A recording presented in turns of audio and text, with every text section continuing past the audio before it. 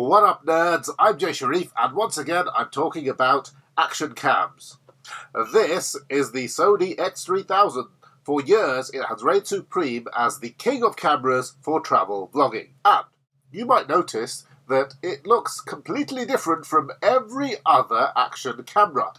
Every other action camera company follows the GoPro formula. Basically, a rectangular box with a lens on one side and a touchscreen at the back. They're all basically the same shape. But Sony went a different way. Sony decided that their action cameras should look like mini camcorders.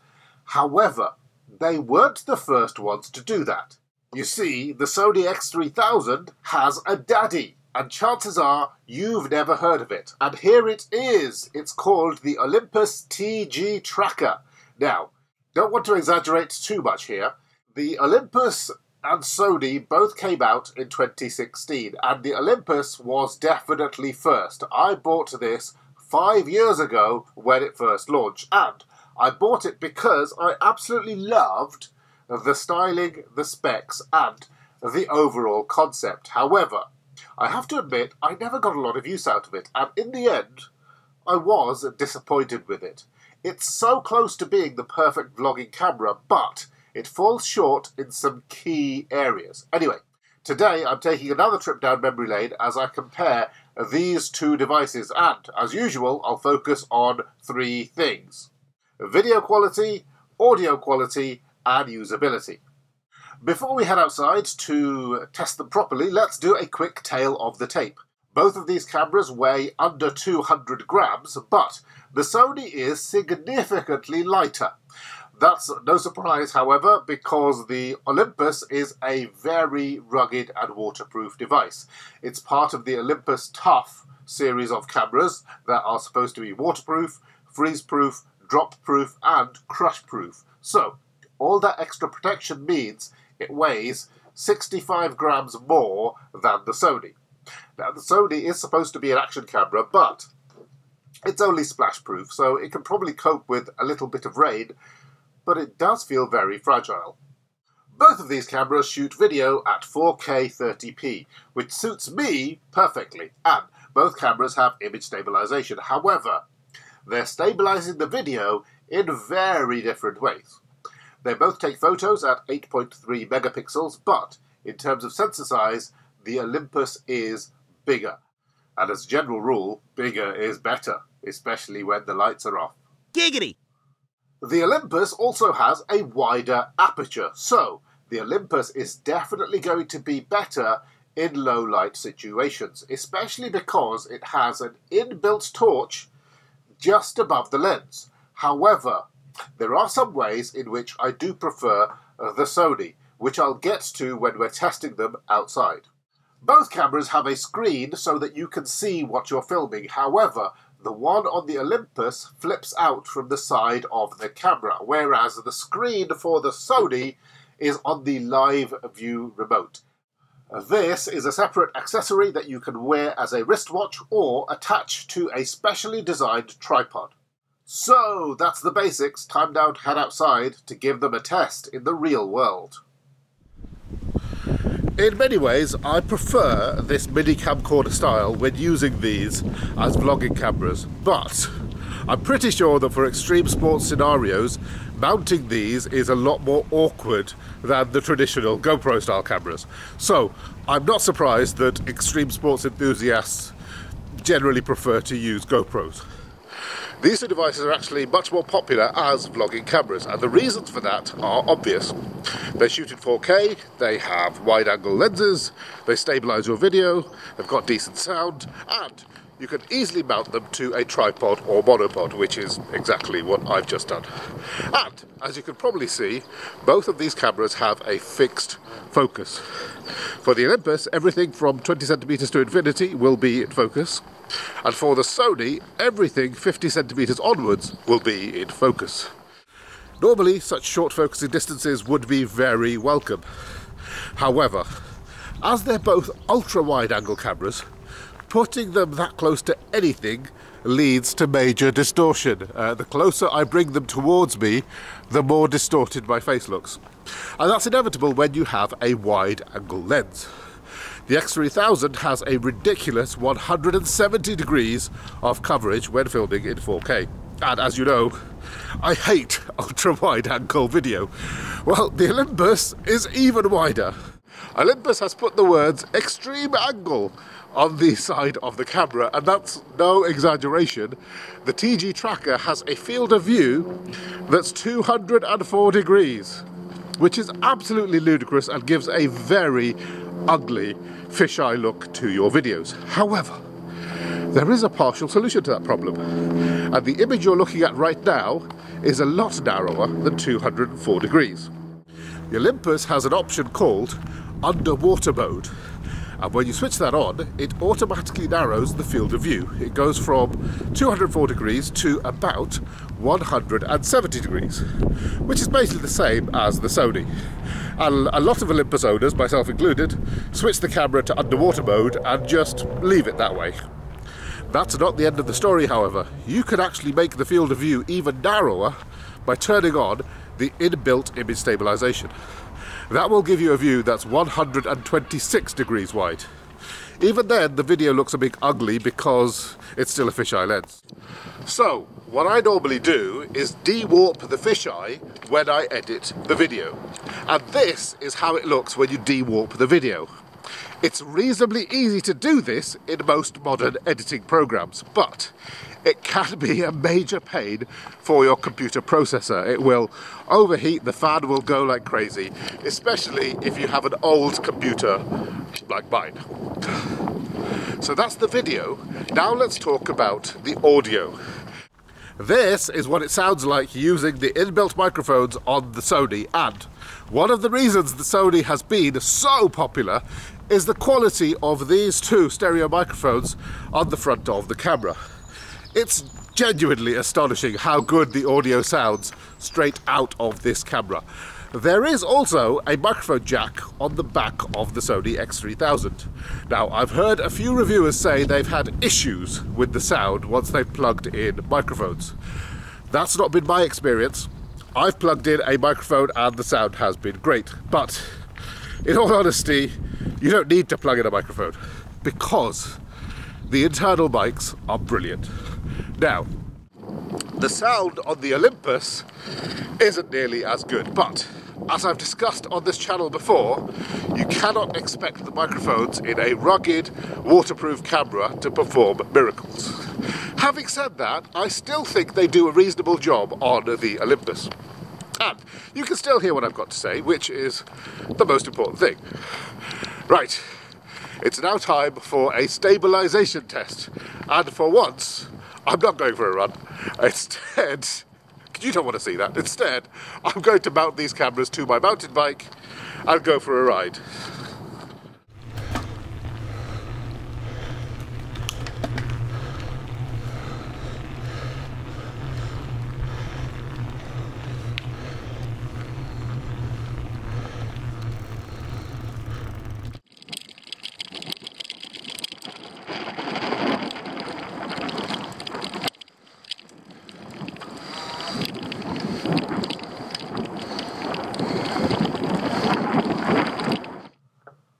To say that this surprised me. I was expecting the Sony stabilization to be far superior. After all, that's one of the reasons the X3000 became so popular, the legendary stabilization. However, comparing the footage side by side, I think the electronic stabilization of the Olympus is actually better than the optical stabilization of the Sony. The Sony X3000 has Balanced Optical Steadyshot, BOSS, which is basically the same optical stabilization built into some of Sony's larger camcorders. It's a physical stabilization system, and inside the camera, the lens and sensor will move to counteract any shakes and jitters. In contrast, the Olympus has electronic image stabilization, so basically the computer inside the camera uses gyroscopic data to create a more stabilized video output, and to my eyes, the Olympus seemed to do a better job. Right, so this is a low light test. It's about 11 o'clock. I'm standing directly under a street light. I'm thinking the Sony's not doing particularly well, although you should be able to hear me very clearly. But how is the Olympus doing? And the Olympus also has a party piece that might change things. There we go. Whoa, that's bright. That's bright. That's harsh on the eyes, but it does mean you can see me, albeit now I can't see anything else because that is horrendous. So not great for vlogging, but if you're out and about at night filming other things, then this probably works well as a kind of torch pointing at whatever you need to see. And finally, it's time to talk about usability. Neither of these cameras has a touch screen, so changing settings can be a bit annoying. However, the Sony has this ancient LED screen that's quite hard to see. I struggle to use it in bright conditions and in low light conditions too. Whereas the Olympus has a beautiful, colourful, backlit screen, so changing settings is really easy, and you can even use it to review the video footage you've taken with this camera. It's also worth noting that the Olympus TG Tracker can record a lot of data to go with your videos. So, it can record GPS coordinates as well as your speed and elevation. I'm not sure why you'd want to, but the Olympus can also record the temperature and barometric pressure. It also has a built-in compass, and apparently if you use the Olympus app, you can overlay all of that data onto your videos. I have never ever done that. In fact, I keep all of those functions turned off because they will burn through your battery very, very quickly. But those options are all there to bolster the rugged wilderness credentials of the Olympus TG Tracker. Now, the Sony obviously doesn't have any of that, and it's clearly not a viable action camera unless you put it in a special housing. Whereas the Olympus is rugged straight out of the box. It's waterproof down to 30 meters, which is huge. It's freeze-proof down to minus 10 degrees. It's dustproof, of course. It can withstand a drop of more than 2 meters, and the camera is crush-proof up to 100 kilograms. So, this camera is a beast. But that does lead me to one major inconvenience. You'll notice that the Olympus has a flip-out screen, and at first this looks like it's perfect for vlogging. You point the camera at yourself, flip out of the screen, and you can see what you're filming. Except you can't, because the camera was built to be rugged, and the screen can only face one direction. It doesn't articulate. So, when you're behind the camera, it works really, really well. You can see exactly what's being filmed. But if you turn the camera around and point it at yourself, the screen is still pointing backwards. And you have no idea what's actually being recorded. And it's obvious why they've designed it this way. You can't really have a cheap and rugged waterproof camera with an articulating screen because the articulating part would not be waterproof. So, this is a disappointment. Obviously, if you're a vlogger, you'd prefer the flip-out screen was facing forward. But, let's be honest, both of these cameras have such wide-angle lenses, you just need to point them at yourself and you can almost guarantee that you'll be in the frame. And, as it happens, the Sony does have a useful little screen, and you can use that screen to see what you're filming. You have to pay extra for it, and Sony call it the Live View Remote. It's a useful little device that you can wear on your wrist. Alternatively, you can attach it to a specialist Sony tripod. And by specialist, I mean expensive, because this is Sony we're talking about. They love to squeeze the consumer as much as they can. Now, I've never really bothered with the Live View Remote, partly because the wide-angle lens on the X3000 means I can be confident it's capturing what I want it to capture, but also because the two devices are connected wirelessly, and that reduces the battery life by quite a lot. And recording time is more important to me in the grand scheme of things. By the way, it's worth noting that the X3000 and the remote are not waterproof. They might survive a bit of light rain, but personally, I wouldn't risk it. So, let's recap. In terms of image quality, I'm confident in saying that the Sony looked better to me. That's a surprise considering the X3000 has a smaller sensor and a smaller aperture, but it's also worth noting that in low light situations, the Sony is pretty useless. Olympus will do better in darker environments, and the built-in torch can be helpful too. One other factor worth considering, however, is the way the wide-angle video looks. I personally hate fisheye video, so the native video coming out of the Olympus looks quite ugly to me. However, the Sony doesn't have the same fisheye distortion, and that's because the lens on the Sony is rectilinear, which basically means it's designed to reduce barrel distortion. So I definitely prefer the Sony for video quality. In terms of audio quality, once again, the Sony is the winner, and I don't think any action camera does a better job of capturing audio than the Sony X3000. Now, the Olympus isn't terrible, it just can't compete with the Sony. However, when it comes to usability, the Olympus is a clear winner. It can survive some very extreme conditions. It has some interesting data capture options. It's much easier to use, and the built-in screen is really very convenient in many ways. It's just a shame that it flips out the wrong way.